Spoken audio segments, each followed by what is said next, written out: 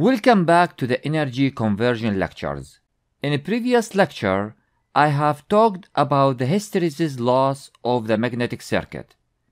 In this lecture, I will cover another type of magnetic circuit power loss, which is called eddy current loss. This type of power loss occurs when the magnetic field lines phi changes at high frequency or rapidly, such as in AC machines, transformers, and high-frequency devices. Since the magnetic materials, such as iron, are also a good conductor, the time variation of magnetic field inside the core will cause a flow of eddy currents inside the core. These currents are the cause of the eddy current power loss, which dissipated as a heat. Now let's give more details. Assume we have the following magnetic circuit and it is supplied by an AC source. Also, let's cut the core at point X and look at the zoomed in cross-sectional area of the core as shown. When the magnetic field phi is changing or increasing at certain time, assume in the following direction, it will create an induced EMF voltages at some points along closed path according to Faraday's law. The EMF voltages can be thought of an ideal batteries placed in the loop. These EMF will cause a circulating current called eddy current. Of course, the eddy current is different from the current I flowing through the coil. The induced back EMF voltages polarity that causes the eddy current can be identified by Lenz's law as follows. Draw a magnetic field phi O opposite to the original magnetic field phi in the core as shown by the dotted line. Based on this dotted opposite magnetic field, the direction of the eddy current can be easily identified by using the right-hand rule. Therefore, the induced voltage that causes the eddy current must be in this direction as shown. The amount of energy lost due to the eddy currents depends on the size of the eddy current loops and the resistivity of the material in which the current flows. The larger the induced voltage, the larger the current loop size, and therefore greater the I²R losses will be. On the other hand, the greater the resistivity of the material containing the current, the lower the current flow will be for a given induced voltage in the loop, and then lower loss. These facts give us two possible approaches to reduce the eddy current losses that results from the large eddy current loss path. The first approach is using laminated core. If the magnetic core that's subject to an alternating magnetic field is broken up into many small lamination or strips, then the maximum size of the current loop will be reduced, resulting in lower induced voltage and a lower current loop and therefore lower losses. The reduction of power loss is proportional to the width of these laminations. So smaller laminations are better. An insulation resin or varnish is used between the laminations so that the current path for the eddy current is limited to very small area.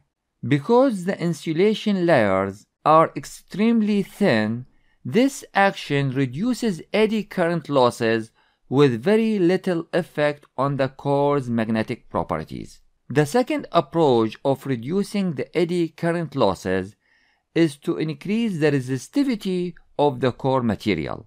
This is often done by adding some silicone to the steel of the core. If the resistance of the core is higher, the eddy currents will be smaller for a given magnetic field and the resulting I²R losses will be smaller. In many cases, both approaches, laminated core and adding silicone, are combined. Therefore, the lamination of high resistivity materials can be used to control the eddy currents. Together, they can reduce eddy current losses to the point where they are much smaller than the hysteresis losses of the core. It must be mentioned here that the humming noise that we hear near an energized transformer is due to the vibrations of these laminations against each other due to the changing magnetic field. The lamination thickness is usually between 0.5 to 5 mm for machines and transformers at the line frequency, and between 0.01 to 0.5 mm for high frequency devices. Eddy current power loss can be calculated by two methods. The first method is by using finite element analysis using software such as ANSYS, Maxwell, and FEMLab. The second method is by using following empirical law. PE equal V core multiplied by KE multiplied by F to the power 2 multiplied by B max to the power 2 and the unit watt, where PE is the eddy current loss, V core is the volume of the core, KE is a constant determined by the nature of the magnetic material, and F is the operating frequency, and B max is the maximum magnetic field density. Assuming the core volume is constant, it is very clear that the eddy current loss is depending on the square of the operating frequency and the square of the maximum magnetic field density. Just to add here that this empirical law is developed by performing too many tests and experiments. Basically, these experiments are performed by changing the input of the magnetic circuit, which are current and frequency.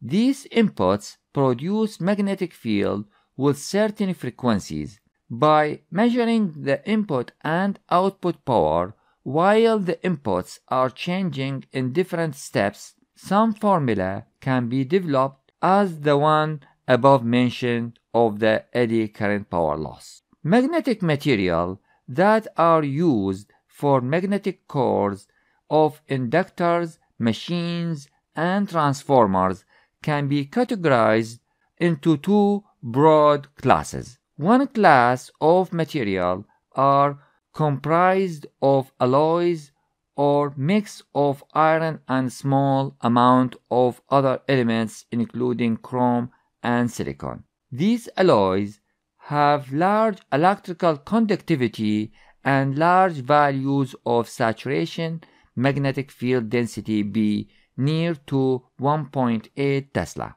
Two types of loss are found in iron alloy materials: hysteresis and eddy current loss. These types of material are usually used in low-frequency applications below 2 kHz because of the eddy current loss. Iron alloy must be laminated to reduce the eddy current loss. The second broad class of materials used for cores is ferrites. Ferrite materials are basically oxide mixture of iron and other magnetic elements. They have quite large electrical resistivity but rather low saturation magnetic field density B, typically 0.3 Tesla. Ferrites have only hysteresis loss, no significant eddy current loss because of the high electrical resistivity. Ferrites are materials of choice for cores that operate at high frequencies greater than 10 kHz because of the low eddy current loss. It should be noted here that the sum of the hysteresis and eddy current loss is called the core loss of the magnetic circuit. Since this power loss is dissipated as a heat, the core loss can be modeled as a resistance RC in the equivalent electrical circuit. Let's conclude this lecture at this point. Thanks for listening. I am Ihsan Al-Nabi, and it was a pleasure sharing this lecture with you. Thank you.